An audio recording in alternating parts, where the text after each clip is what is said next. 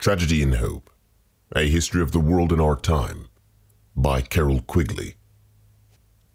Chapter 16, Rationalization and Science. The application of rationalization and science to World War II is one of the basic reasons, although not necessarily the most important reason, for the victory of the West in the war. As a consequence of that victory, these two methods survived the challenge from reactionary, totalitarian, authoritarian fascism, and expanded from the limited areas of human experience where they had previously operated to become dominant factors in the 20th century world.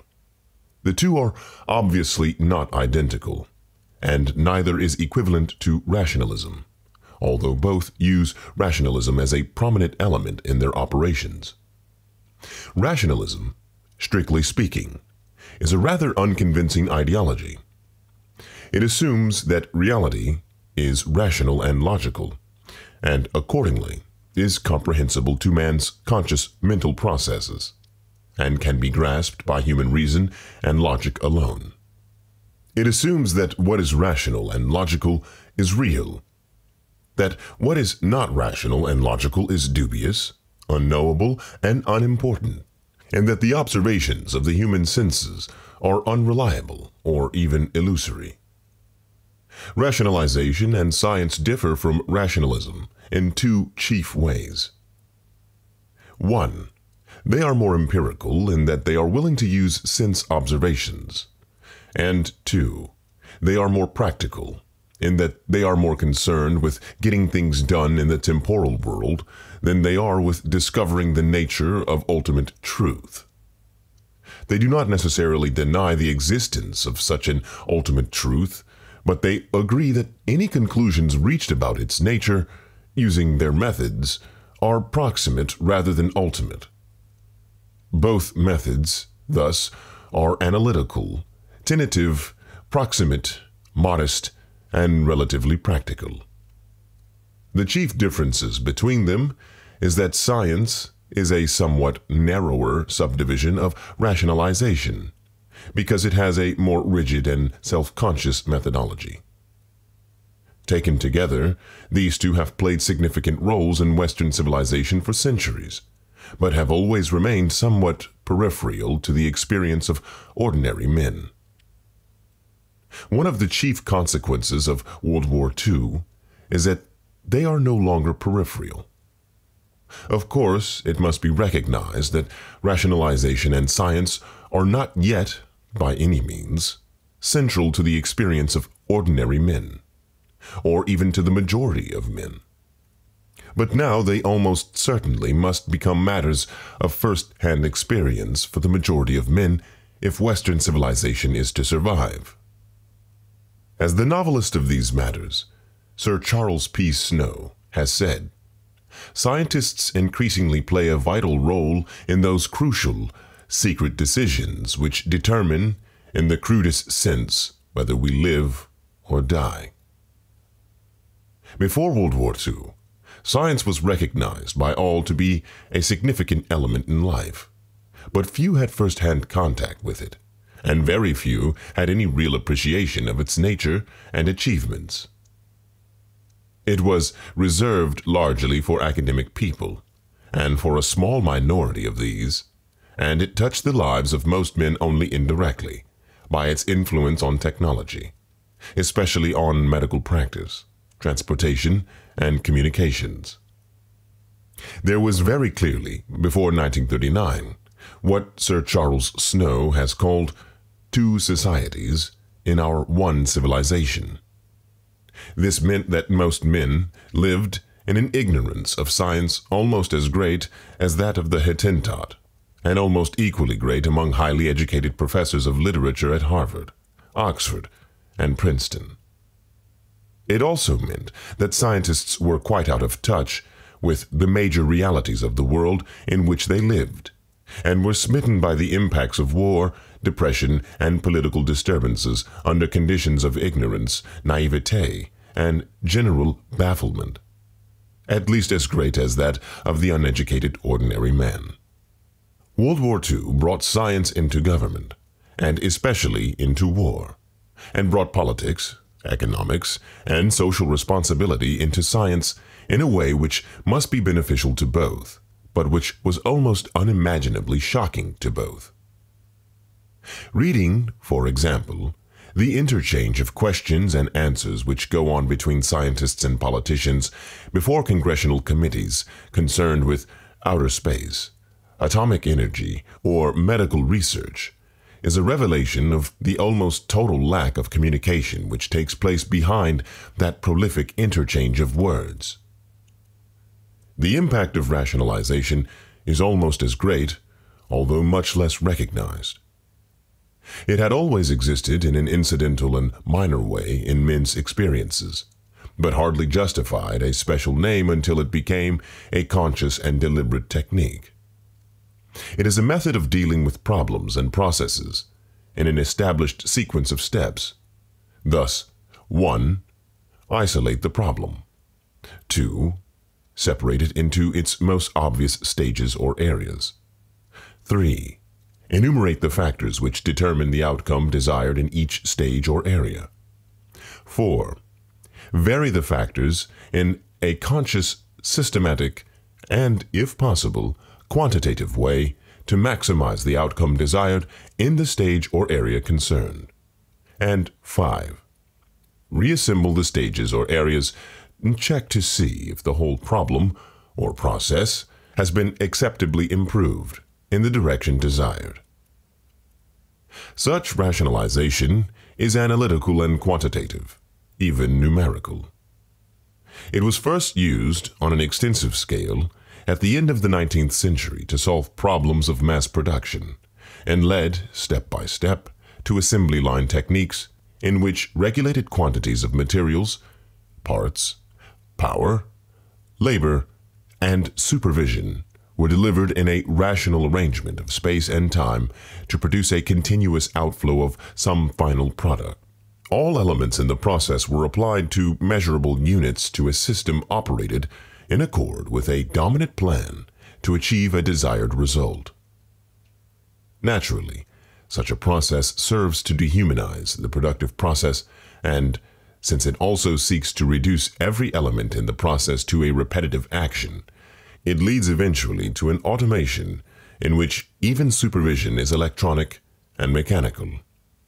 From the basically engineering problem of production, rationalization gradually spread into the more dominant problem of business. From maximizing production, it shifted to maximizing profits.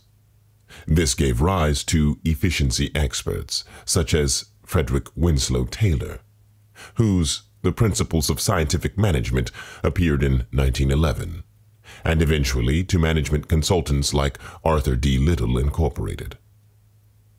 This point had been reached by 1939, when rationalization was still remote from ordinary life, and very remote from politics and war.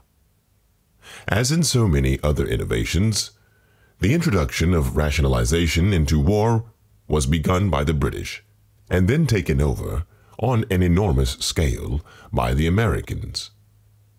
Its origin is usually attributed to the efforts of Professor P.M.S. Blackett, Nobel Prize, 1948, to apply radar to anti-aircraft guns. From there, Blackett took the technique into anti-submarine defense, whence it spread under the name Operational Research, OP, into many aspects of the war effort. In its original form, the Anti-Aircraft Command Research Group, known as Blackett's Circus, included 3 physiologists, 2 mathematical physicists, 1 astrophysicist, a surveyor, a general physicist, 2 mathematicians, and an army officer. It was a mixed team approach to operational problems, emphasizing an objective analytical and quantitative method. As Blackett wrote in 1941, the scientist can encourage numerical thinking on operational matters, and so can help to avoid running the war on gusts of emotion. Operational research, unlike science, made its greatest contribution in regard to the use of existing equipment rather than to the effort to invent new equipment. It often gave specific recommendations, reached through the techniques of mathematical probability, which directly contradicted the established military procedures. A simple case concerned the problem of air attack on enemy submarines. For what depth should the bomb fuse be set? In 1940, the RAF Coastal Command set its fuses at 100 feet. This was based on estimates of three factors. 1. The time interval between the moment the submarine sighted the plane and the plane sighted the submarine. 2. The speed of approach of the plane. And 3. The speed of the submergence of the submarine. One fixed factor was that the submarine was unlikely to be sunk if the bomb exploded more than 20 feet away. Operational research added an additional factor. How near was the bomb to judging the exact spot where the submarine went down? Since this error increased rapidly with the distance of the original sighting, a submarine which had time to submerge deeply would almost inevitably be missed by the bomb in position, if not in depth. But with 100-foot fuses, submarines which had little time to submerge were missed because the fuse was too deep, even when the position was correct. OP recommended setting fuses at 25 feet to sink the near sightings, and practically ceded the escape of all distant sightings. When fuses were set at 35 feet, successful attacks on submarines increased 400% with the same equipment. The British applied OP to many similar problems. 1. With an inadequate number of AA guns, is it better to concentrate them to protect part of a city thoroughly, or to disperse them to protect all of the city inadequately? The former is better. 2.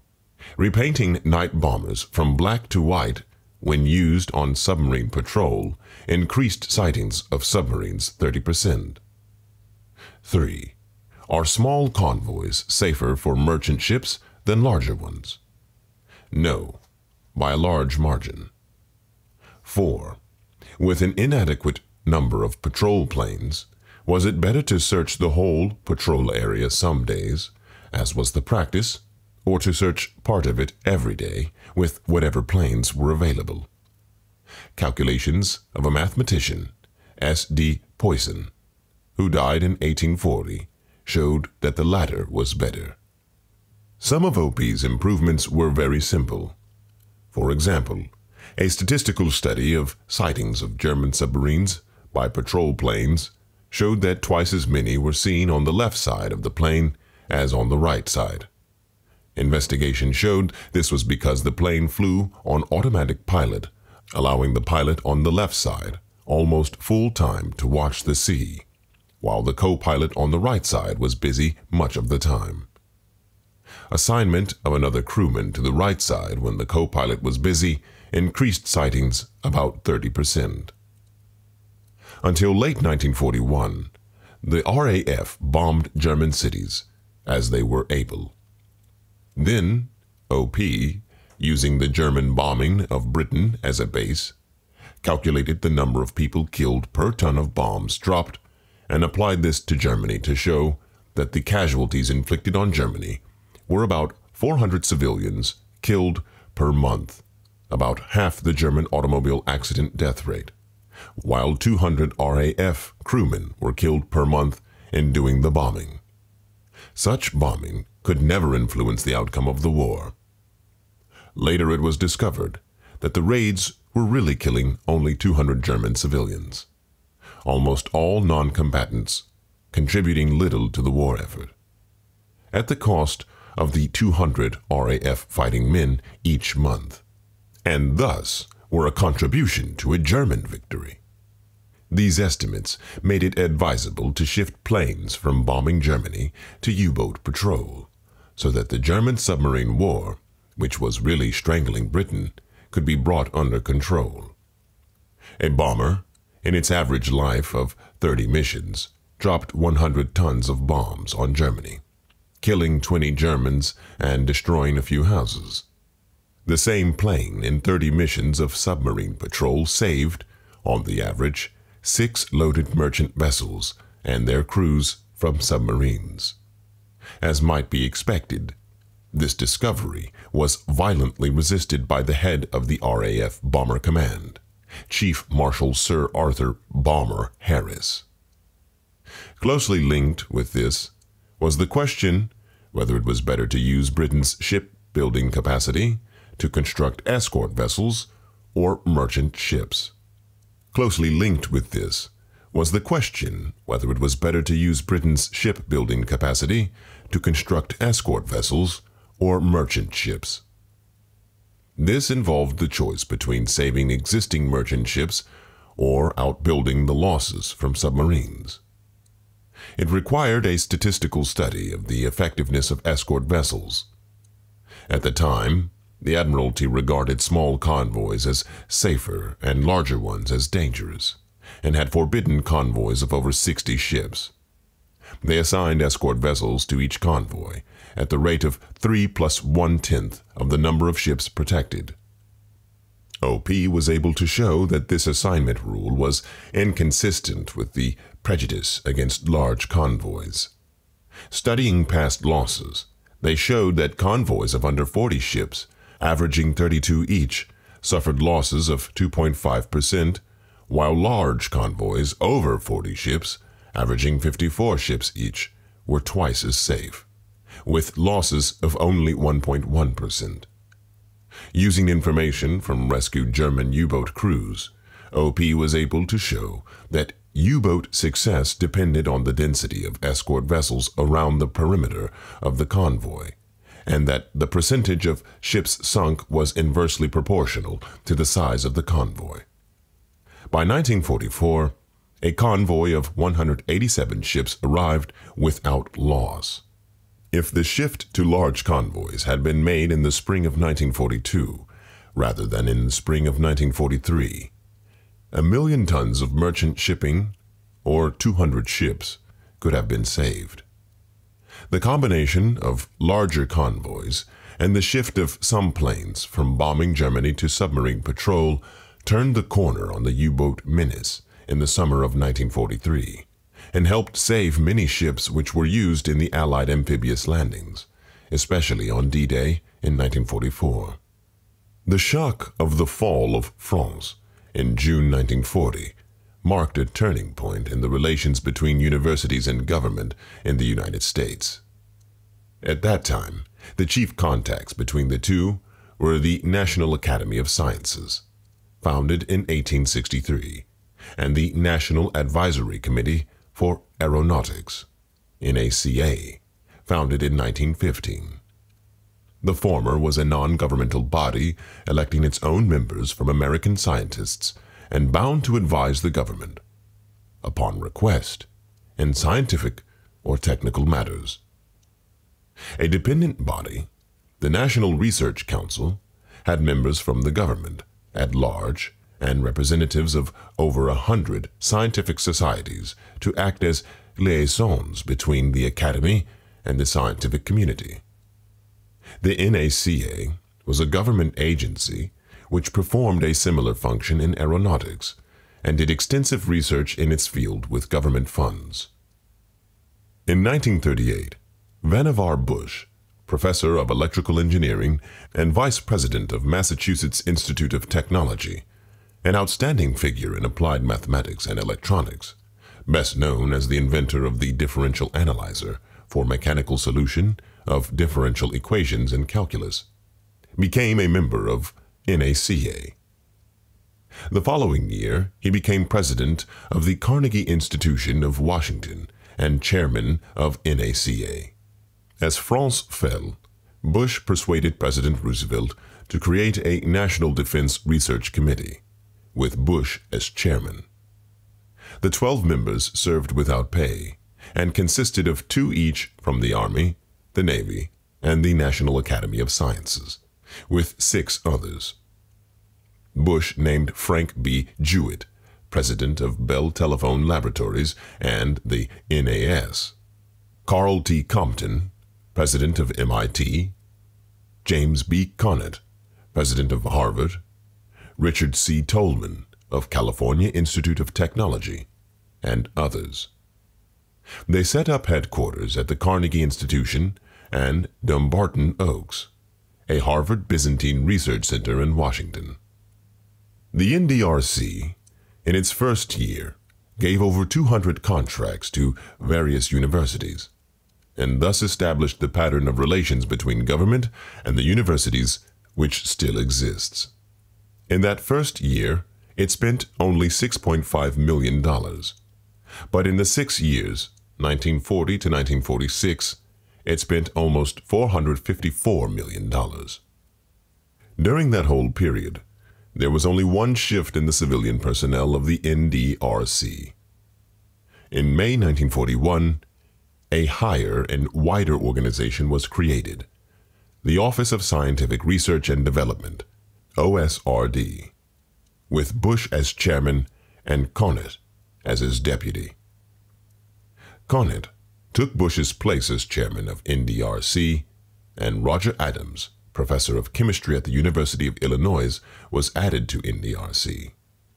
These groups were the supreme influence in America in introducing rationalization and science into government and war in 1940 to 1946, fostering hundreds of new technical developments and innovations, including the atom bomb. One of their earliest acts was to make a census of research facilities and a national roster of scientific and specialized personnel, with 690,000 names. They did not hesitate to call upon the services of both as needed. When money ran short, they found it from private sources, as in June 1941, when, simply by asking, they obtained $500,000 from MIT and an equal sum from John D. Rockefeller, Jr., to pay salaries when congressional appropriations ran short. Somewhat similar organizations grew up in Britain, in the Soviet Union, and in the enemy countries, but none worked so successfully as that of the Americans, who, here as elsewhere, showed a genius for improvised large-scale organization. On the whole, the British were more fertile in new ideas than the Americans, probably because they were less conventional in their thinking processes. But the Americans were superior in development and production. The Soviet Union, which was very lacking in new ideas, was fairly successful, considering its obvious handicaps, such as enemy invasion and industrial backwardness, in development. Its organization was somewhat like that in the United States, but much more centralized, since its Academy of Sciences controlled government funds and allotted both tasks and funds to university and special research groups. Since its Academy of Sciences controlled government funds and allotted both tasks and funds to university and special research groups, Germany, which had a high degree of innovation, comparable to that in the United States, was paralyzed by myriad conflicting and overlapping authorities in control of development and production, and by the fact that the whole chaotic mess was under the tyranny of vacillating autocrats. Japan, almost lacking in innovation, achieved a surprising degree of production under a system of conflicting autocratic authorities, almost as bad as that of Germany. Rationalization of behavior, as represented in operations research, and the application of science to new weapons, as practiced by the English-speaking countries, were in sharp contrast with the methods of waging war used by the tripartite aggressors. Hitler fought the war by basing his hopes on inspiration, his own, and willpower, usually refusal to retreat an inch. Mussolini tried to fight his war on rhetoric and slogans. The Japanese tried to gain victory by self-sacrifice and willingness to die. All three irrational methods were obsolete as compared with the Anglo-American method of rationalization and science. First news of the success of operations research in Britain was brought to the United States by President Conant, in 1940 and was formally introduced by Vannevar Bush as chairman of the New Weapons Committee of the Joint Chiefs of Staff in 1942. By the end of the war, the technique had spread extensively through the American war effort, and with the arrival of peace became an established civilian profession.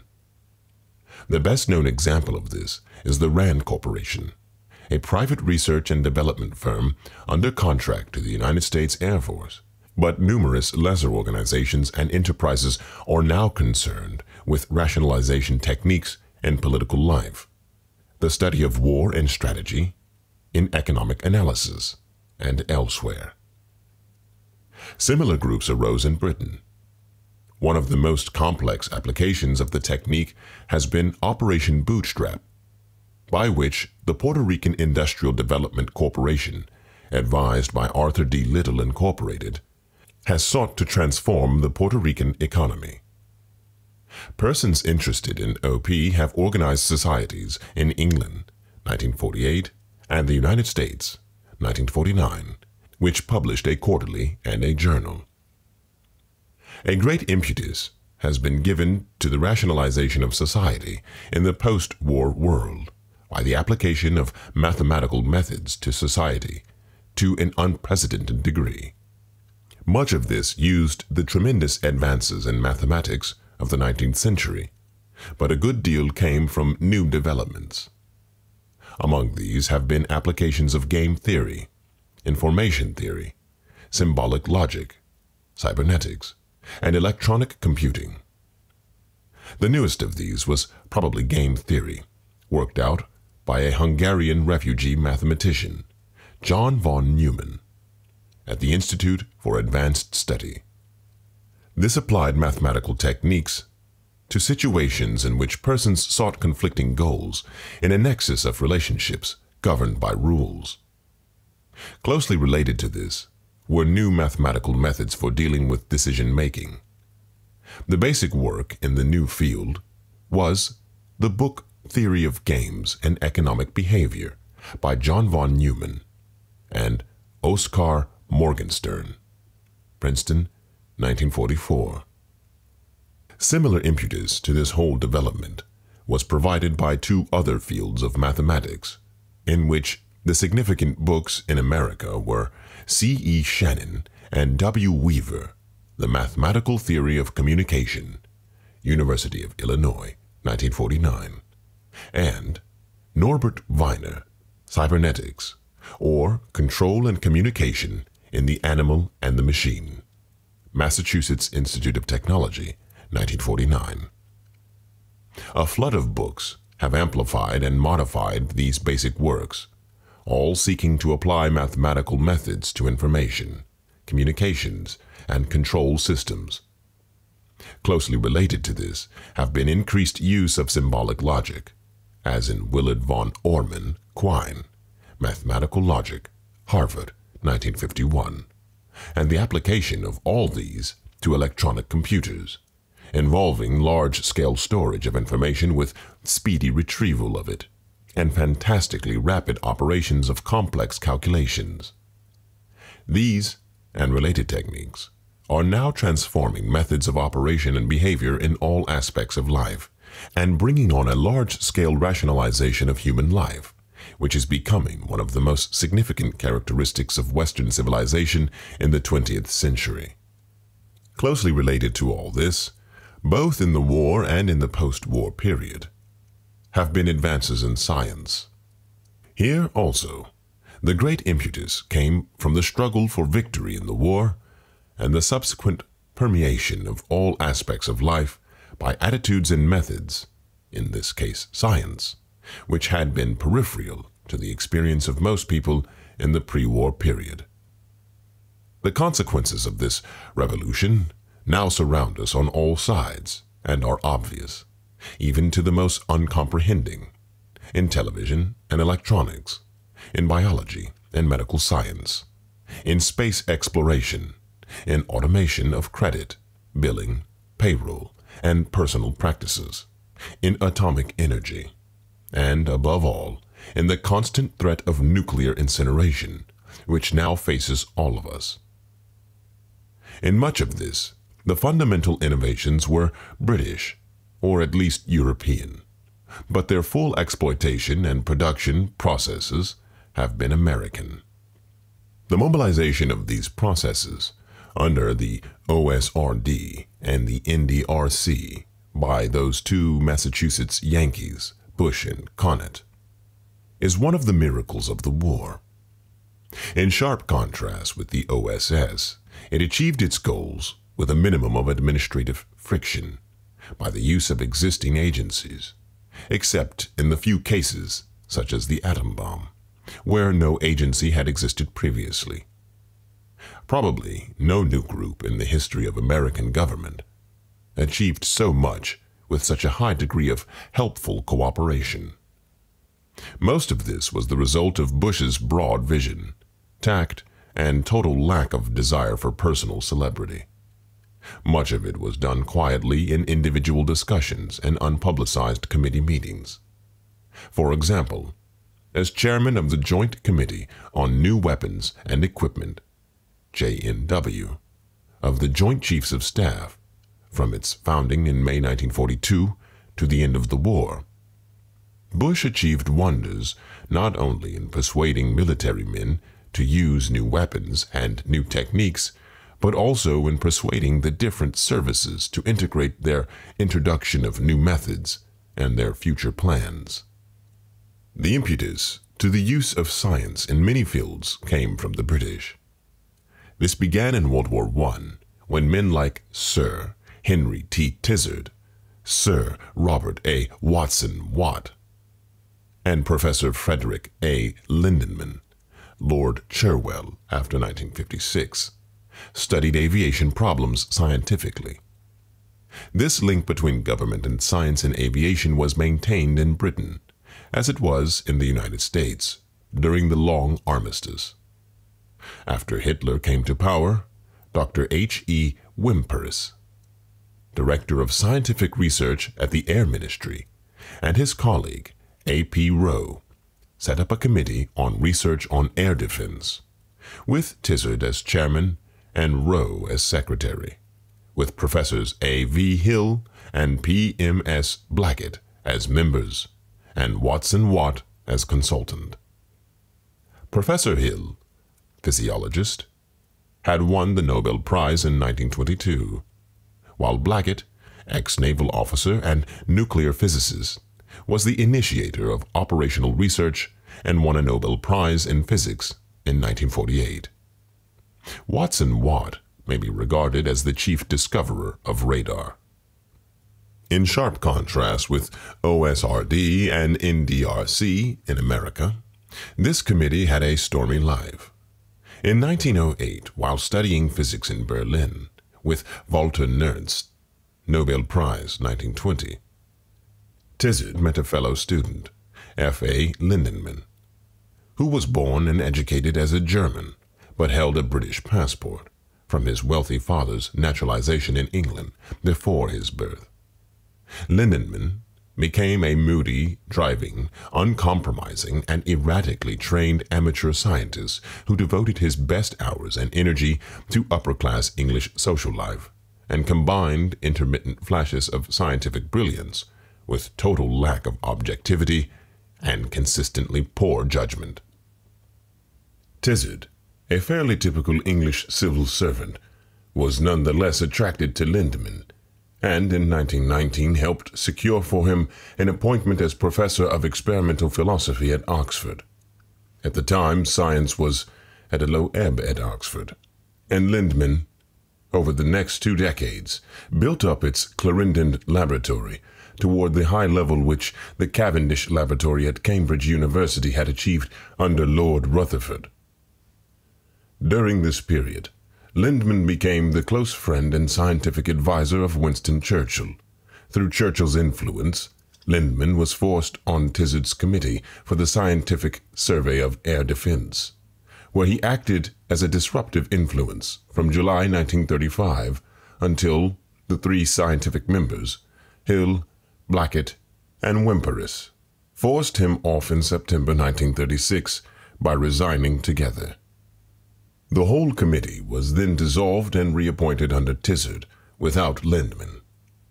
The latter reversed the tables 4 years later when Churchill became Prime Minister with Lindman as almost his only scientific advisor. Tizard was dropped from the committee in June 1940, but by that time the great work in radar was done. The Tizard Committee, with only £10,000 sterling for research, held its first meeting on January 28, 1935, and by June 16th, before Lindman joined, had a radar set on which they followed a plane 40 miles. On March 13, 1936, they identified a plane flying at 1,500 feet, 75 miles away. In September 1938, 5 stations southeast of London followed Chamberlain's plane flying to the Munich conference. And on Good Friday, 1939, as Mussolini was invading Albania, a chain of 20 stations began continuous operations along the eastern coast. One of the chief advances here was Watson Watt's use of a cathode vacuum tube, such as we now use in television, to watch the returning radio signal. This signal, sent out from a radio vacuum tube in pulses, returned through a crystal detector to appear as a blip, or spot, on the cathode tube's fluorescent screen. The shorter the wavelength of the sending wave, the sharper and more accurate the returning signal. The shorter the necessary aerial, and the lower the transmitting tower. But vacuum tubes could not broadcast waves less than 10 meters in length, 300,000 kilocycles. Just as the war began, Professor John T. Randall at the University of Birmingham invented the resonant cavity, magnetron, an object no bigger than a fist, which broadcasts high-power, very short radio waves. This ended interference from ground reflections, or reflections from the ionosphere, and allowed sharp discrimination of objects without need for long antennae or high towers. By the time the magnetron came into use, 1941, broadcasting from tubes had been improved to allow use of 1.5-meter waves. By the time the magnetron came into use, 1941, broadcasting from tubes had been improved to allow use of 1.5-meter waves, but the magnetron was developed for 0.1-meter waves. All subsequent radar development was based on it. At the same time, great advances were being made in crystals for detectors. This later grew into the use of artificial crystals, transistors, for amplification in receivers as well as for detection. In August 1940, Sir Henry Tizard, ousted from his committee by Lindman, led a British scientific mission to Washington. He brought a large box of blueprints and reports on British scientific work, including radar, a new explosive, RDX, half again as powerful as TNT, studies on gaseous diffusion of uranium isotopes for an atom bomb, and much else. This visit gave a great impetus to American scientific work. As one consequence of it, 350 men from the United States were working in the radar net stations in England by November 1941, a month before Pearl Harbor.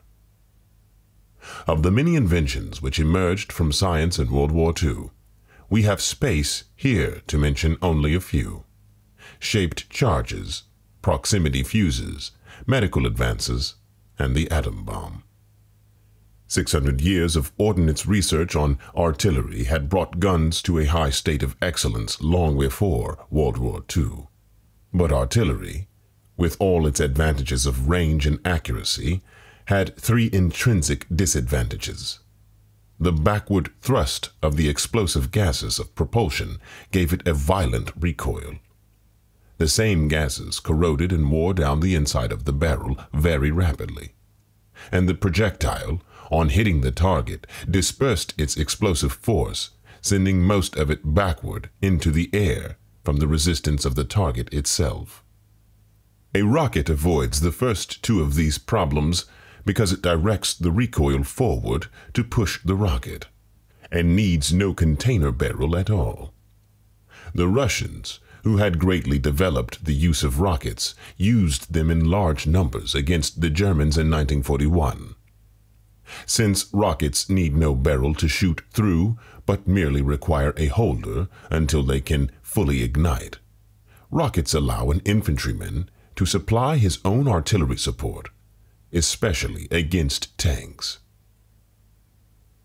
By the end of the war, American rockets were delivered for use in individual, disposable plastic launchers, which were thrown away after the rocket inside had been fired. The great disadvantages of rockets were their inaccuracy and short range, both of which came from the weak and uneven burning of the propellant. Great improvements were made in the study of propellants by the Germans, especially from the work of Hermann Oberth, Walter Dornberger, and Werner von Braun at Peenemünde Rocket Research Institute on the Baltic Sea. These men, working on the basis of earlier studies by the American professor Robert H. Goddard, A Method of Reaching Extreme Altitudes, 1929, and by a Polish high school teacher in Russia, K. E. Zylokowski, 1857 to 1935, greatly advanced rocketry during the war and developed the V-2, which devastated London and Antwerp from September 8, 1944, until the war's end. The English had been expecting this attack, since a German test rocket had gone astray in June 1944 and had exploded over Sweden. The pieces from it, which were handed over to the Allies, made it possible to reconstruct the characteristics of the rocket, but left them in dread that it was being held back until the Germans could perfect an atomic bomb warhead. From this point of view, the first V-2 on England at 6:43 p.m. September 8, 1944, followed by another 16 seconds later, was a relief. They carried warheads of conventional explosives. But that warhead of 1,654 pounds came in on a 46-foot rocket traveling at 3 times the speed of sound, coming down from an altitude of 60 miles from a launching site 200 miles away. More than 1,100 of these rockets killed 3,000 British before they were stopped. Just as a rocket reversed the recoil of a gun, directing it forward, so a shaped charge reversed the shape of a projectile. An artillery projectile is bullet-shaped, with its forward end pointed or convex. In 1888, C.E. Munro had shown that if the explosive charge were made concave, with the cavity at its forward end against the target, the explosive force would be directed forward toward the target, as rays of light go forward from the concave headlight cavity, instead of backward. The American bazooka of 1942 combined this shaped charge with a rocket to provide an infantry weapon with which a single man could knock out a tank. A relatively small charge carried to a tank with an impetus no greater than a well-hit baseball exploded most of its power forward in a narrow pencil of explosive force which sometimes penetrated 6 inches of armor or 6 feet of masonry. A hole less than an inch wide on a tank could destroy its crew by spraying them with molten metal forced inward from the shaped charge. In a few cases, this occurred through 8-inch armor without the armor being fully penetrated. Thus the tank, triumphant in 1940, was brought under control, and by 1945 was used largely as mobile artillery.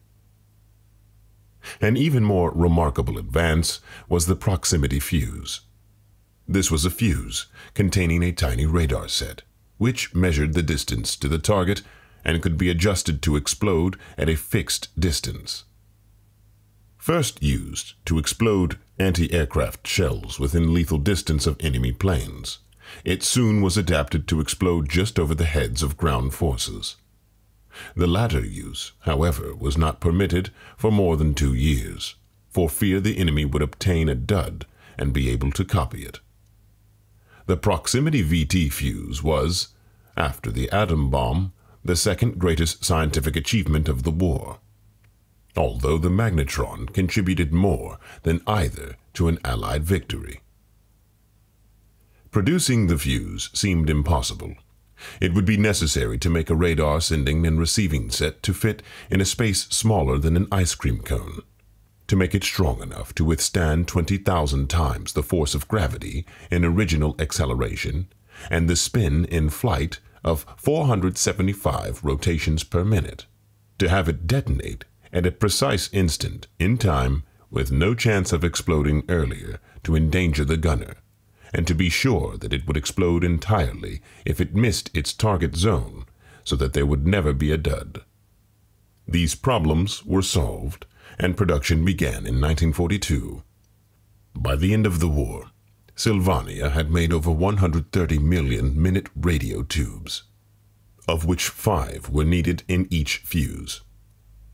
First used in action by the USS Helena against a Japanese dive-bombing plane on January 5, 1943, it destroyed the attacker on the second salvo. An order of the combined chiefs of staff prohibited use of the fuse except over water, where the enemy could not recover duds. But late in 1943, secret intelligence obtained plans of the V-1 robot plane, which Hitler was preparing to bomb London. The CCS released proximity fuses to be used over England against its new threat. The first V-1 came over on June 12, 1944. The last, 80 days later, the VT fuses being used only during the final 4 weeks. In the last week, VT fuses destroyed 79% of the V-1s that came over. On the final day, only 4 out of the 104 reached London. They were being destroyed by 3 machines developed by NDRC and made in the United States, detected by SCR-584 radar, their courses predicted by M9 computers, and shot down by VT fuses. General S.F.A. Pyle, Chief of British Anti-Aircraft Command, sent Bush a copy of his report on this operation, inscribed, "With my compliments to OSRD, who made the victory possible." The VT fuse was released by CCS for general use on land at the end of October 1944, and was first used against German ground forces in the Battle of the Bulge. The results were devastating. In thick fog, the Germans massed their men together, believing they were safe, since the range could not be measured for orthodox auxiliary time fuses. They were massacred by VT shells exploding over their heads, and even those who crouched in foxholes were hit. On another evening, near Bastogne, German tanks were observed entering a wood for the night. After they were settled, the area was blasted with VT shells. In the morning, 17 German tanks surrounded by their dead crews were found in the area. One of the greatest victories of science in the war was in the treatment of the wounded. 97% of the casualties who reached the front line dressing stations were saved, a success which had never been approached in earlier wars. The techniques which made this possible, involving blood transfusions, surgical techniques, and antibiotics, have all been continued and amplified in the post-war world, although the destruction of man's natural environment by advancing technology has created new hazards and new causes of death by advancing cancer, disintegrating circulatory systems, and increasing mental breakdowns. The greatest achievement of science during the war, and indeed in all human history, was the atom bomb. Its contribution to victory was secondary, since it had nothing to do with the victory over Germany, and at most shortened the war with the Japanese only by weeks. But this greatest example of the power of cooperating human minds has changed the whole environment in which men live. The only human discovery which can compare with it was man's invention of the techniques of farming almost 9,000 years earlier. But this earlier advance was slow and empirical. The advance to the atom bomb was swift and theoretical, in which men, by mathematical calculations, were able to anticipate, measure, judge, and control events which had never happened previously in human experience. It is not possible to understand this history of the 20th century without some comprehension of how this almost unbelievable goal was achieved, and especially why the Western powers were able to achieve it and the fascist powers were not. As late as the fall of France in 1940, all countries were equal in their scientific knowledge, because science was then freely communicable, as it must be, by its very nature. Much of that knowledge, in physical science, rested on the theories of 3 Nobel Prize winners of 1918 to 1922. These were Max Planck, 1858 to 1947, who said that energy did not move in a continuous flow like water, but in discrete units called quanta, like bullets. Albert Einstein, 1879 to 1955, whose theory of relativity indicated that matter and energy were interchangeable according to the formula E equals mc squared, and Niels Bohr, 1885 to 1962, who offered a picture of the atom as a planetary structure with a heavy, complex nucleus and circumrotating electrons in fixed orbits established by their energy levels according to Planck's quantum theory.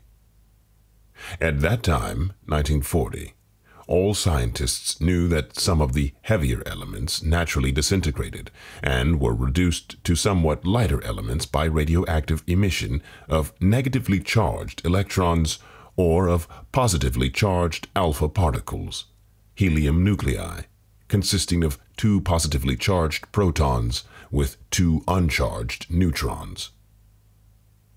As early as 1934, in Rome, Enrico Fermi, Nobel Prize 1938, and Emilio Sergei, Nobel Prize 1959, without realizing what they had done, had split uranium atoms into lighter elements, chiefly barium and krypton, by shooting neutrons into the uranium nucleus.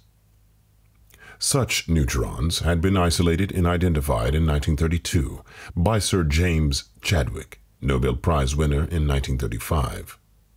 Although Ida Nodak had once suggested that Fermi had split the atom, the suggestion was generally ignored until Otto Hahn, Lis Meitner, and Fritz Strassmann in Germany in 1937 to 1939 repeated Fermi's experiments and sought to identify the bewildering assortment of lighter radioactive elements which emerged when uranium was bombarded with a stream of neutrons. By February 1939, it was established that the heaviest element, 92 uranium, could be split in various ways into lighter elements nearer the middle of the atomic table, and that large amounts of energy were released in the process. For example, 92 uranium might be split into 56 barium and 36 krypton. The reason for the release of energy was that the nuclear particles, protons and neutrons, had smaller masses in the nucleus of the elements near the middle of the atomic table than they had in the nuclei of elements near the top or the bottom of the table, or than the particles had alone outside any nucleus. This meant that the nuclear particles had the least mass in the elements near 26 iron, and that energy would be released if heavier elements could be broken into lighter ones nearer iron, or if lighter elements could be built up into heavier elements nearer iron. Now that scientists can do both of these things, at least at the very top, hydrogen, and the very bottom, uranium, of the table, we call the splitting process fission. and the building up process, fusion, of nuclei. As explosive forces, they are now represented by the atomic bomb and the hydrogen thermonuclear bomb. The amount of energy released by either process can be calculated by Einstein's equation, E equals mc squared, where c is the speed of light, 30 billion centimeters or about 186,000 miles a second. By this equation, if only an ounce of matter is destroyed, 5,600,000 kilowatt-hours of energy would be released. In 1939, of course, no one could conceive how lighter elements could be fused into heavier ones. As scientists had just revealed, uranium could be fissured. To the historian of these events, the months of January and February 1939 are of crucial significance. On January 2nd, Fermi, self-exiled from Mussolini's Italy, reached New York with his wife and children from Stockholm, where he had just received the Nobel Prize.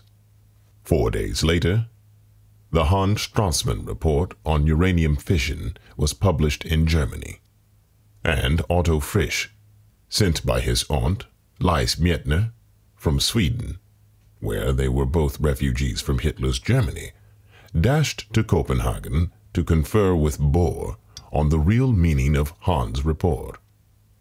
Bohr left the next day, January 7th, to join Einstein at the Institute for Advanced Study in Princeton, while Frisch and Meitner in Sweden repeated Hans' fissure of uranium and reported on the results in quantitative terms in the English journal Nature on February 11th and 18th, 1939.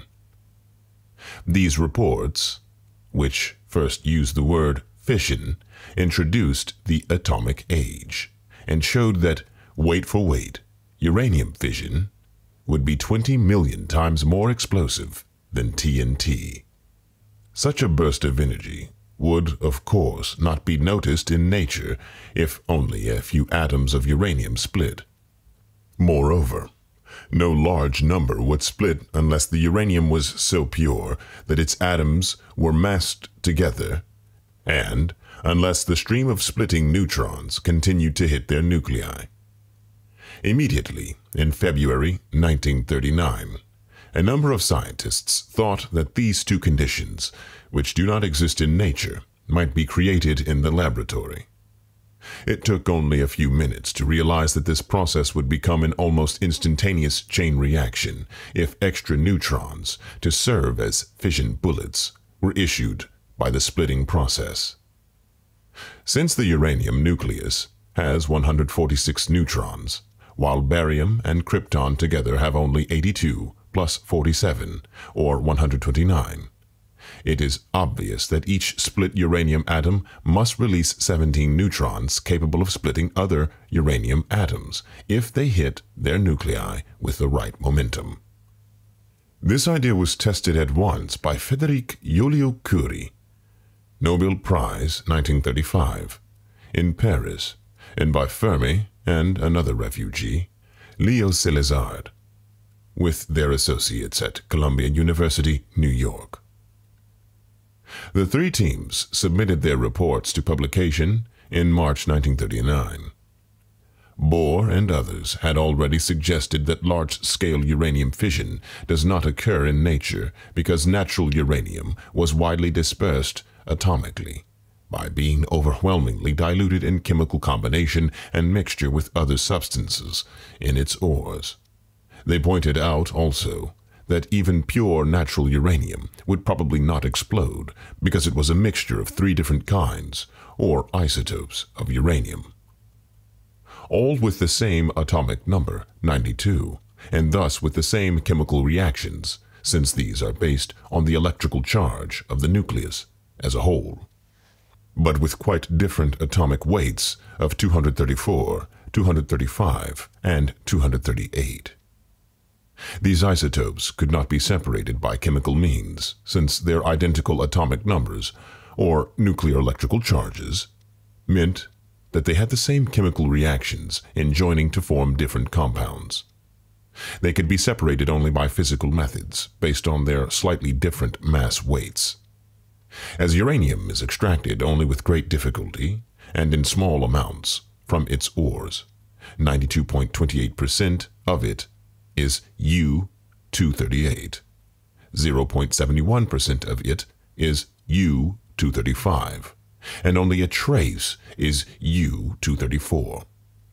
Thus, natural uranium is 140 times as much U-238 as U-235.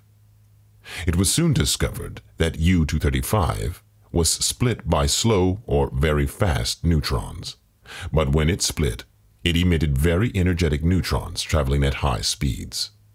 These fast neutrons would have to be slowed down to split any more U-235, but since U-238 gobbles up all neutrons, which come by at intermediate speeds, chain reaction fission in uranium cannot occur in nature, where each atom of U-235 is surrounded by atoms of U-238, as well as by other neutron-absorbing impurities.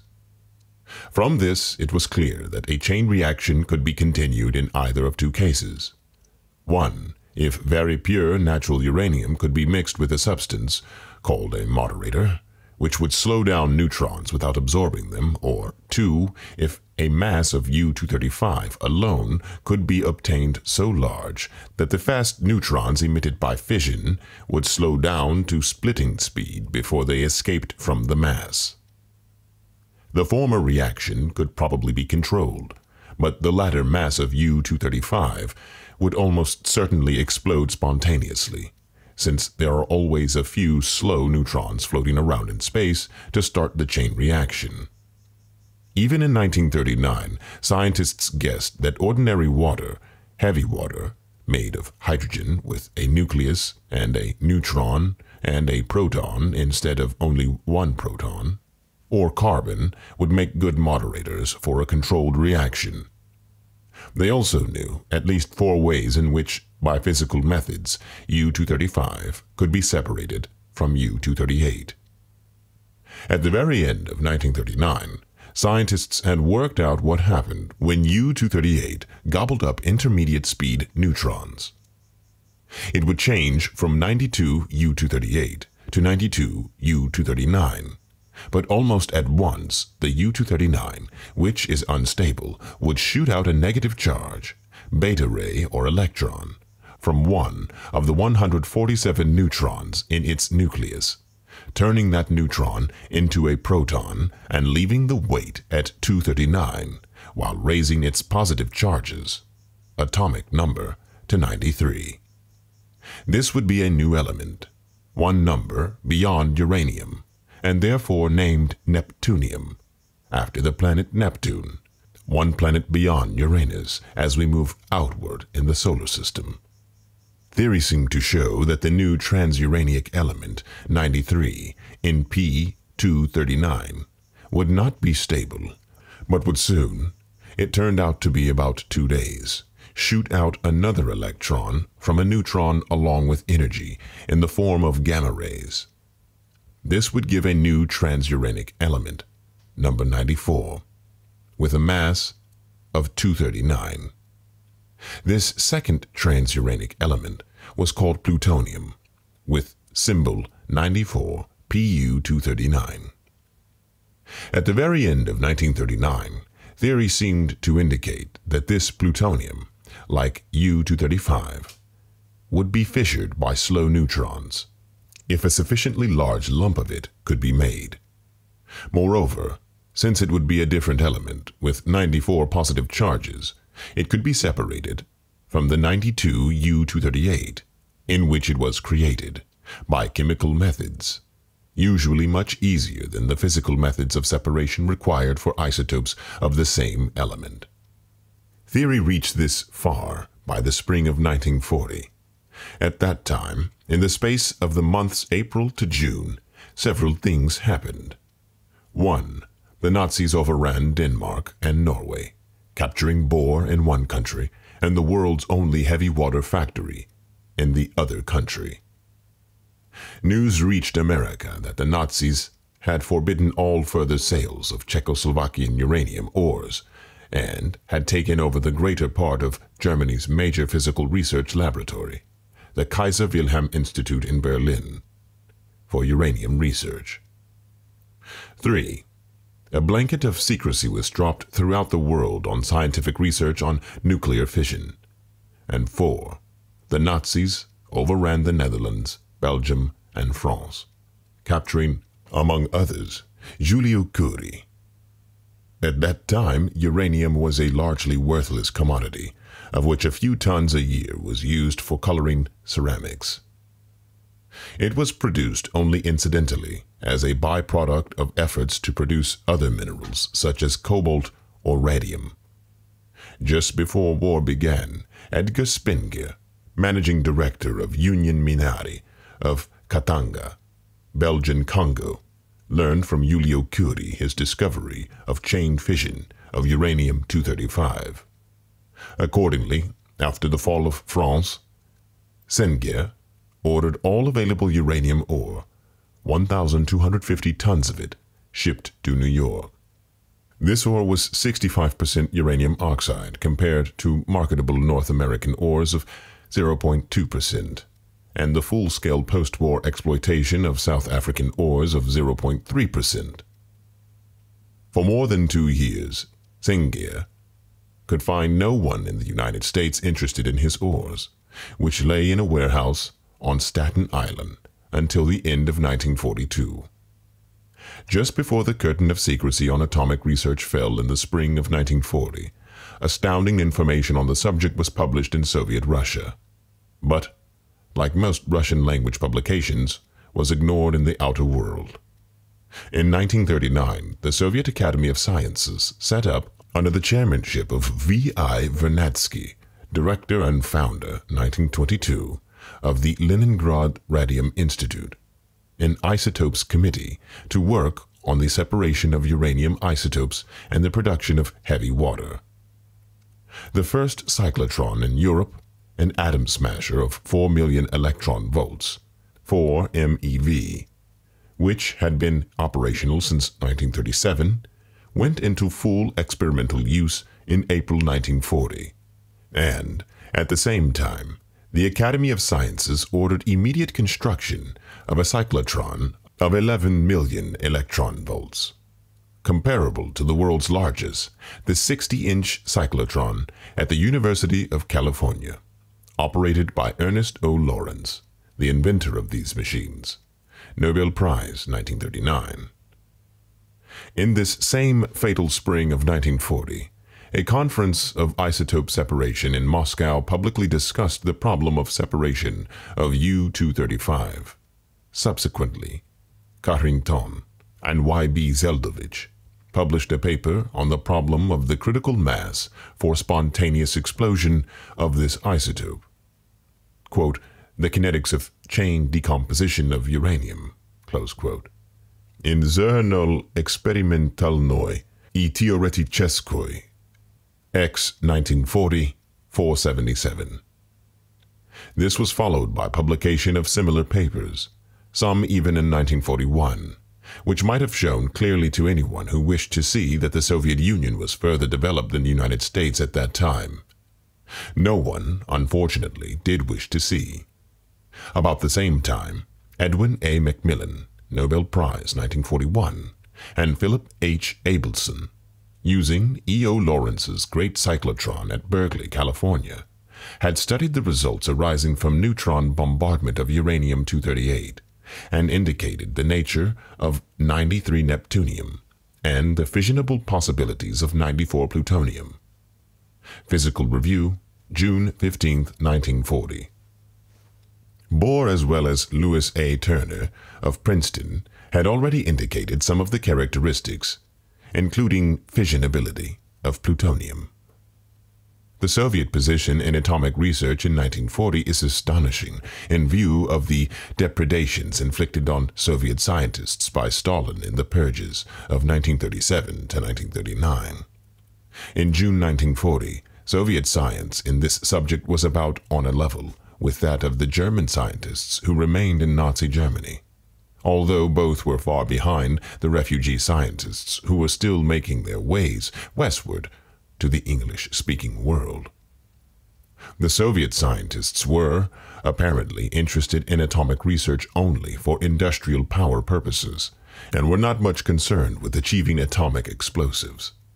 Accordingly, they concentrated on atomic piles of mixed uranium isotopes rather than on uranium separation, and most of their work was suspended after the Nazi invasion in 1941.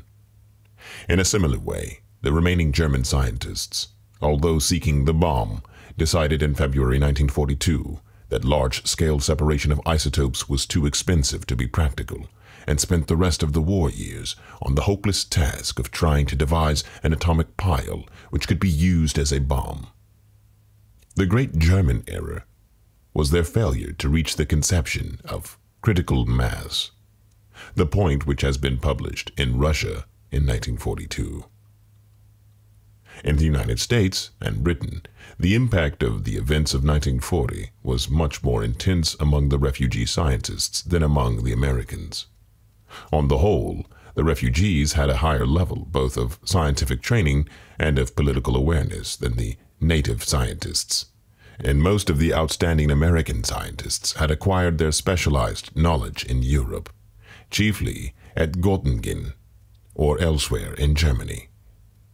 As early as April 1939, a group of Hungarian refugees, led by Leo Szilard, and including Eugene Wigner, Edward Teller, and John von Neumann, tried to establish a voluntary censorship of research information and to arouse the American government to the significance of the possible atom bomb. On March 17, 1939, Fermi visited the admiral in charge of the Technical Division of Navy Operations, but could arouse no interest. In July, Szilard, driven once by Wigner and a second time by Teller, made 2 visits to Einstein and persuaded him to send a letter and memorandum to President Roosevelt through the banker Alexander Sachs. The president read the material on October 11, 1939, and the wheels of government began to move, but very slowly. Only on July 6, 1941, the day before Pearl Harbor, was the decision taken to make an all-out effort to unlock atomic energy. When the curtain of secrecy fell in June 1940, all the theory needed for the task was known by all capable physicists. What was not known was, 1, that their theories would work, and 2, how the immense resources needed for the task could be mobilized. As late as 1939, less than an ounce of uranium metal had ever been made in the United States. Now it was necessary to make tons of it in extremely refined form. To build an atomic pile for a controlled nuclear reaction, hundreds of tons of heavy water or of graphite refined to a degree hitherto unknown were also needed. This task, entrusted to the direction of Arthur H. Compton, Nobel Prize 1927, with Fermi doing the actual work, was set up at the University of Chicago. The pile of purified graphite, with lumps of uranium all through it, was built into a squash court under the west stands of Stagg Field, where football had been discontinued. The pile of graphite, shaped as a roughly flattened sphere, about 24 feet in diameter, had 12,400 pounds of uranium in small scattered lumps, distributed in a cube at its center. Neutron counters, thermometers, and other instruments kept track of the fission rate going on inside it. Before the top layers could be added, these indicators began to rise increasingly rapidly to danger levels. Therefore, rods of cadmium steel were inserted through the graphite lattices. Cadmium, which absorbs large quantities of neutrons without being changed, could be used to hold back the fission process until the pile was finished. On December 2, 1942, before a team of scientists, these cadmium rods were slowly withdrawn to the point where a chain nuclear reaction took off. It could be dampened down or speeded up to the explosive level simply by pushing the rods in or pulling them out. This first sustained nuclear reactor was a great success, but it contributed little toward an atom bomb. Within it, at full operation, plutonium was made at a rate which would require 70,000 years to obtain enough for a bomb. This pile operated on purified natural uranium, in which the U-238 was 140 times the U-235. To separate U-235 from U-238 by physical methods, 4 techniques were attempted on parallel paths. 2 of these ceased to be significant after the end of 1943. The 2 survivors were gas diffusion and electromagnetic separation. In the latter, gaseous compounds of uranium were electrically charged so that they would move along a vacuum tube and pass through a powerful magnet, which made them swerve. The heavier U-238 compounds would swerve less than the slightly lighter U-235 compounds, and the 2 could be separated. Using the gigantic new cyclotron magnet at the University of California, which was 184 inches across, Ernest O. Lawrence and Emilio Sergey showed that it would require about 45,000 such units to separate a pound of U-235 a day.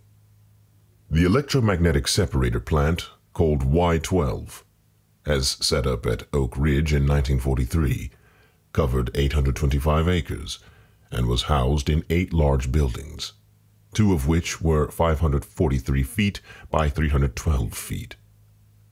Several thousand magnets, most of which were 20 feet by 20 feet by 2 feet, consumed astronomical quantities of electricity in separating uranium isotopes into gigantic tanks.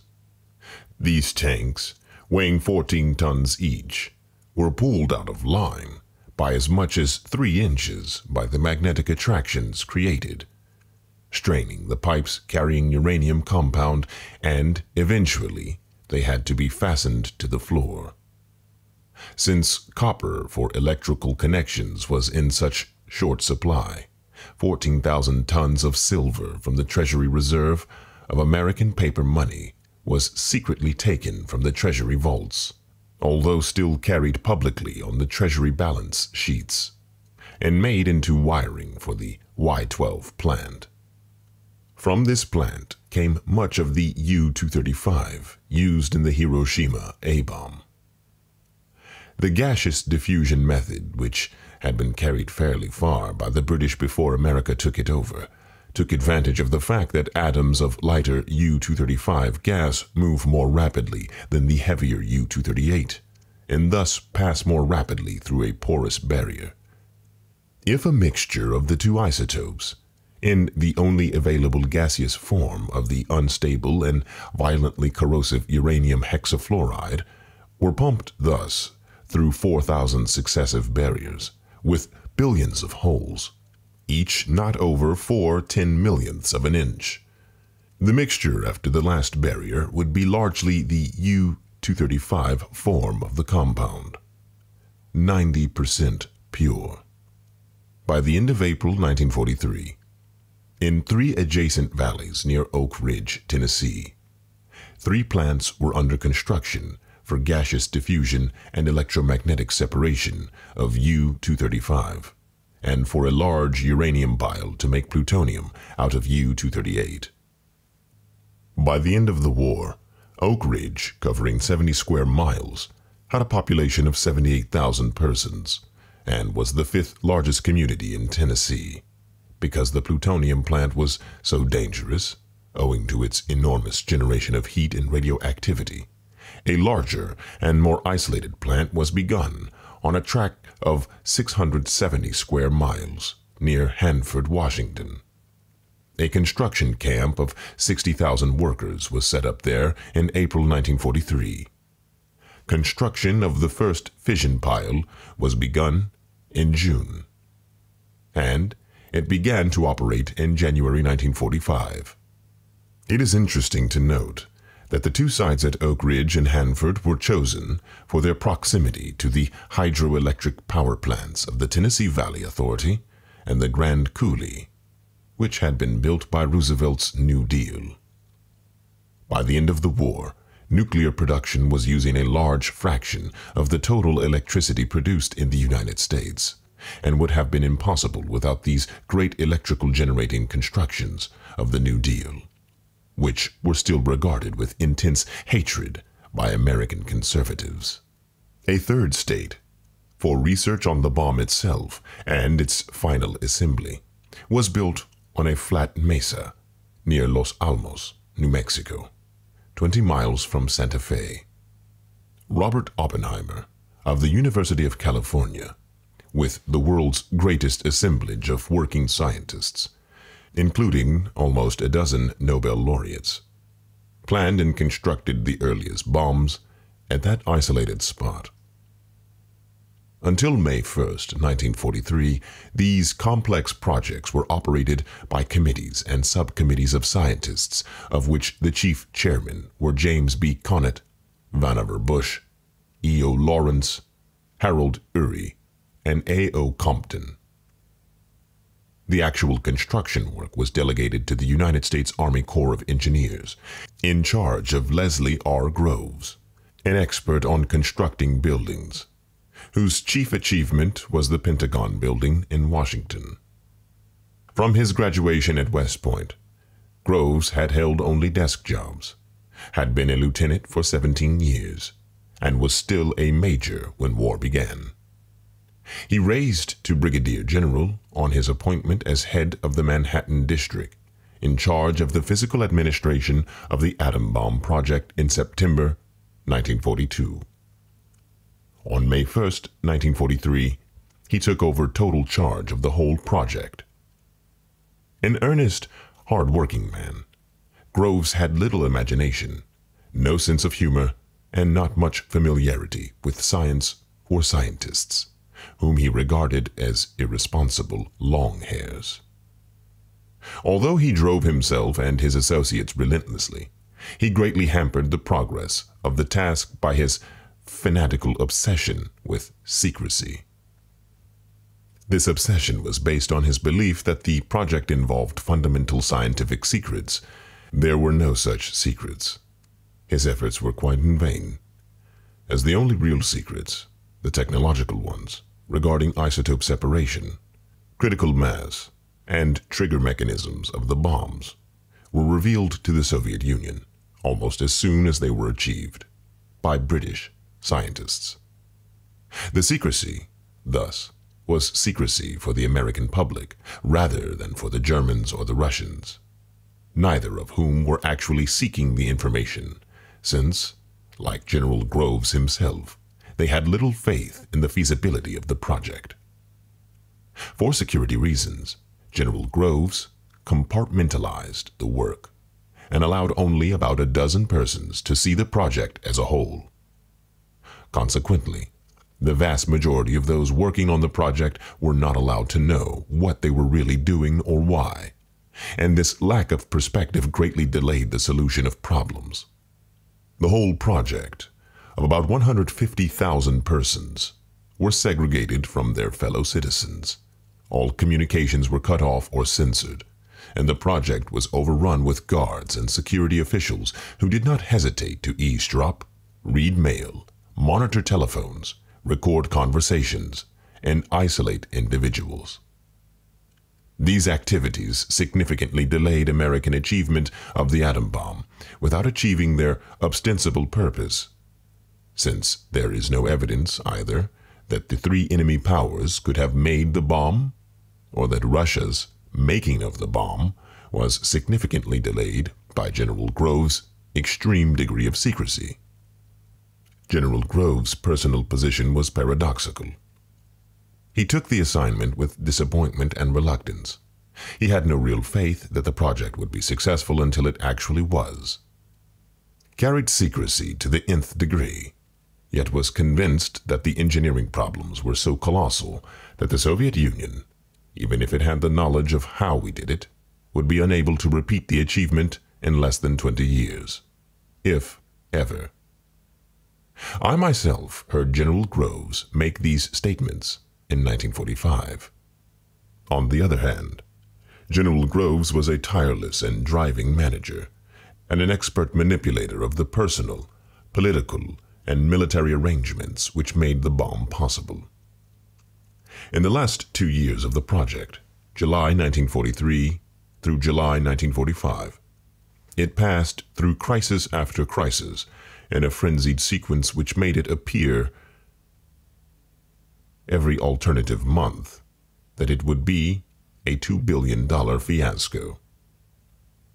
In January 1944, when the enormous gaseous diffusion plant at Oak Ridge was under full construction, but without the diffusion barriers, since no effective ones could be made, it became necessary to junk the barriers on which tests had been made for almost 2 years, and to turn to mass production of millions of square feet of a new barrier, which had scarcely been tested.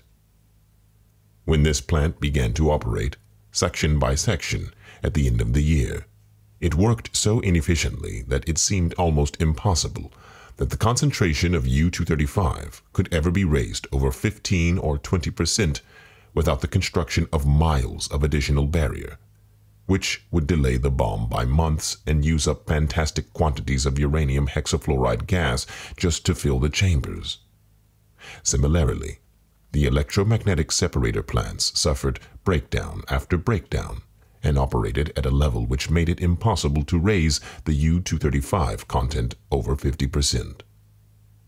By April 1944, it seemed clear that 95% U-235 could not be obtained before 1946, even if the gas diffusion and electromagnetic plants were run in series instead of parallel, with the latter starting off with 20% U-235 from the former, instead of both trying to process natural uranium from scratch.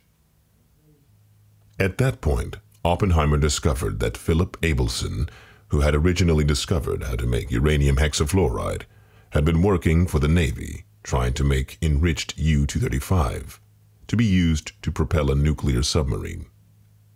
He was using thermal separation, one of the two methods.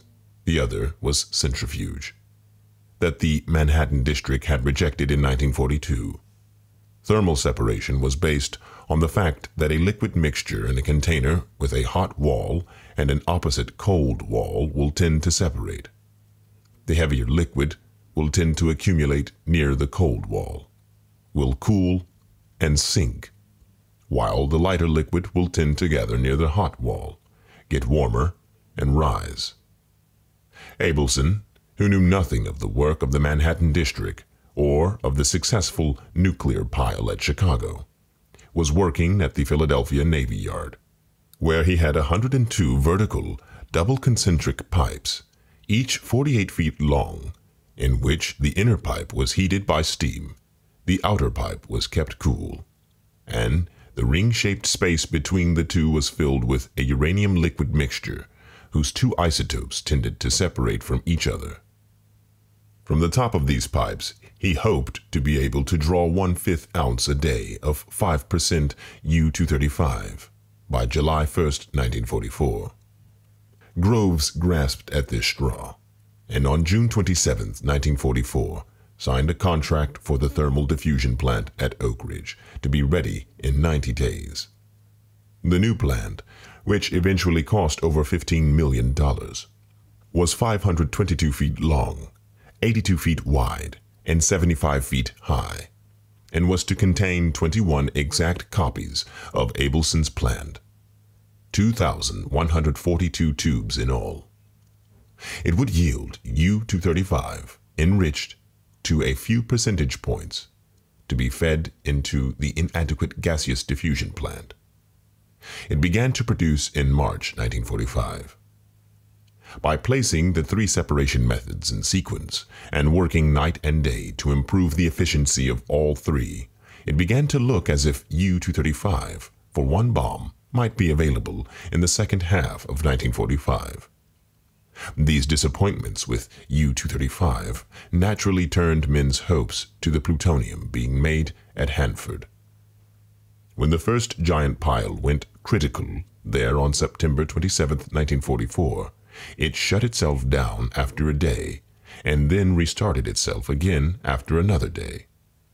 Frenzied study and consultation with the smaller piles at Oak Ridge and at Chicago finally revealed the unexpected production within the pile of a neutron-absorbing isotope, xenon-135, with a half-life of 9 hours. The pile started itself again when this decayed, and thus stopped draining neutrons from the uranium fission process. This problem was eventually solved by greatly increasing the uranium tubes in the pile. All through this worry, Los Alamos was having problems with the trigger mechanisms. Experiment and calculations eventually showed that the critical mass of U-235 was less than 11 pounds, about the size of a small grapefruit, if it were properly compressed and in spherical shape. To achieve this, two mechanisms were conceived, known as the gun and implosion. The gun was designed to create a critical mass by shooting a lump of U-235 at high velocity into a subcritical mass so that the combination would be over the critical mass. The resulting shape, however, was so unspherical that it was calculated that the whole amount of U-235 necessary for the gun trigger bomb would be almost twice the ideal critical mass. This increase from about 11 to about 21 pounds of U-235 per bomb would extend the date on which the bomb was ready by weeks, since the output of U-235 was so small. The second trigger, called implosion, planned to make a hollow sphere of U-235 or plutonium, which was critical in total amount, but kept subcritical by the hole in the center. This metallic sphere would be crushed together into the space in its center to make a critical mass. Thereby, the explosion of 20 or more crescent-shaped pieces of TNT which surrounded the sphere. The difficulty was that all the surrounding TNT had to explode at the same instant in order to ram the nuclear material together at the center. Any lag would simply bulge the nuclear material erratically and prevent the achievement of critical mass. All the ordnance experts, including Captain Parson of the United States Navy, in charge of this part of the work at Los Alamos, were convinced that such accurate timing of TNT explosion, with 24 pieces exploded within a millionth of a second, would be impossible. This brought up another crisis, because Glenn Seaborg, Nobel Prize 1951, and Sergei predicted and then demonstrated that the plutonium-238, which they were seeking from the Hanford piles, spontaneously changed itself, at a slow rate, into its isotope plutonium-240. Since Pu-240 was a spontaneous fissioner, this impurity would prematurely explode the target mass of plutonium in the gun-type trigger. Since the inefficiency of the gun mechanism made it necessary to have the target mass so large, perfectly safe with the U-235, but suicide with Pu-238 if there was Pu-240 in it also. The plutonium, therefore, had to be used with an implosion trigger, and, if that could not be devised, the $400 million cost of the Hanford plant had been practically thrown away. Fortunately, George Kościołkowski, chemistry professor from Harvard and a great authority on explosives, came to Los Alamos, and by the spring of 1945 had worked out an ignition by which all the TNT would explode within a few millionths of a second. This saved the plutonium scheme, but it was clear that this material would hardly be available in a bomb amount until late summer of 1945, and that there would be not enough to test the implosion trigger on it, if it were to be used in the war. By July 1945, everyone concerned with the bomb was working around the clock, and a few had begun to fear that the war would be over before the bomb would be ready. On the other hand, a group of the scientists, led by Salazar, who had instigated the project, led by Szilard, who had instigated the project, were beginning to agitate that the bomb should not be used against Japan. Their motives have been questioned since, but were both simple and honorable. They had pressed for the atom bomb in 1939 because they feared that Germany was working on one and might get it first. Once the defeat of Germany ended that danger, many scientists regarded continued work on the bomb as immoral and no longer defensive, since there was no chance of Japan's developing one. No one in July 1945 realized that all the significant information about making the bomb, notably the relative merits of different kinds of uranium, methods of plutonium separation, and the two kinds of trigger mechanisms, had been sent on to the Soviet Union, chiefly from Klaus Fuchs and David Greenglass, by way of Harry Gold and Anatoly A. Yakovlev in June 1945.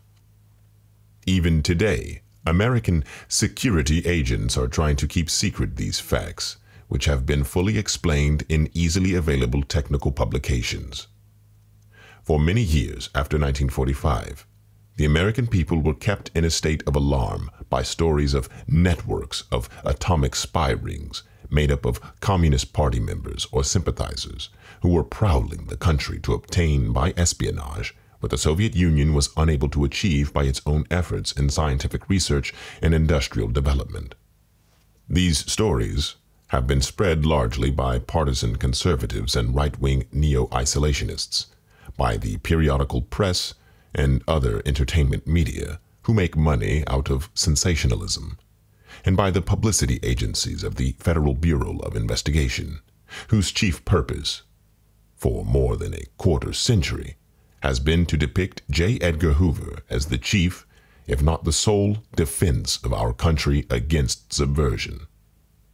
An early and fairly typical example of these efforts was a semi-documentary film called The House on 92nd Street, which was made by Louis de Rochemont in collaboration with the FBI, and was widely and favorably viewed by the American people in 1946. It showed that the FBI, before the war, had infiltrated the Nazi espionage network in this country and successfully frustrated its large-scale efforts to communicate to Germany atomic secrets which it had obtained from an employee in an atomic plant under military control. At the end of the picture, the commentator's voice announced that the efforts of the FBI had successfully frustrated all efforts by foreign agents to penetrate our atomic secrets during the war, and would continue to do so. The falsehoods in this motion picture, as in most of the subsequent publicity on atomic spying, are too numerous to be refuted completely. But it might be pointed out that atomic security was guarded by military intelligence exclusively, and the FBI knew nothing of the project until April 1943, when American intelligence, G2, asked the FBI to stop its surveillance of a Manhattan District employee whom the FBI had been watching because he was a suspected communist, not because he was in the atomic project, of which the FBI knew nothing official until April 5, 1943. G2 continued as the sole agency in Manhattan District security until after the war, although it used the resources of FBI, such as fingerprint files, as of other government agencies on a cooperative basis. As for the tale of FBI exploits in the house on 92nd Street, as late as 1962, General Groves knew of no German efforts at atomic espionage. As to the final boast of that movie, that no atomic secrets had been stolen during the war, owing to FBI efforts, we now know that the information which was stolen went to the crowd that the FBI was watching, the communists. Most of the stories of atomic espionage, which are now accepted as gospel by most Americans, are similar to the house on 92nd Street. These stories were spread by partisan groups to discredit the Democratic administrations, which had been in office in Washington from 1933 to 1953, by fanatical neo-isolationist conservatives who wished to discredit foreigners, including our allies such as England, scientists, the United Nations, and all persons whose political sympathies were anywhere to the left of Warren G. Harding, and by various government agencies such as the FBI and the Air Force, who could use such stories to obtain increased appropriations from the Congress. Some of the details of these struggles will be mentioned later. When we speak of atomic secrets and spying, we must distinguish three quite different types of information. 1. Scientific principles. 2. Questions of general production tactics, such as which methods are workable or unworkable. And 3. Detailed information of engineering construction. No secrets of Group 1 existed, and secrets of Group 3 would usually have required elaborate blueprints and formulas, which could not be passed by spying methods of communication. There remains information of Group 2, which could be extremely helpful in saving wasted time and effort. In most cases, information of this type would have little meaning to anyone without a minimum of scientific training. This kind of information, so far as present information allows a judgment, would seem to have been passed to the Russians from two English scientists, Alan Noon May and Klaus Fuchs, and an American Army enlisted man, David Greenglass, in the period to September 1945. Noon May had little directly to do with the atom bomb, but he had worked on the heavy water nuclear pile in Canada and had visited the graphite pile in Chicago several times. He gave Soviet agents Lieutenant Angelov and Colonel Zabotin in Canada considerable information about atomic piles, as well as the daily output of U-235 and plutonium at Oak Ridge, 400 and 800 grams respectively, and handed over a trace of the uranium isotope U-233. The information from Fuchs, which was much more valuable, culminated about the same period, June 1945, and gave information on gaseous diffusion, the two trigger devices, and the fact that work had been done without much success toward a fusion H-bomb. Greenglass, at the same time, gave the same Russian contact, Harry Gold, a rough sketch of a part of the implosion trigger for the A-bomb. There may have been other spying episodes of which we are not now aware, but the information passed to the Russians, of which we are now aware, probably did not contribute much significant aid to their achievement of the A-bomb. The H-bomb will be considered later.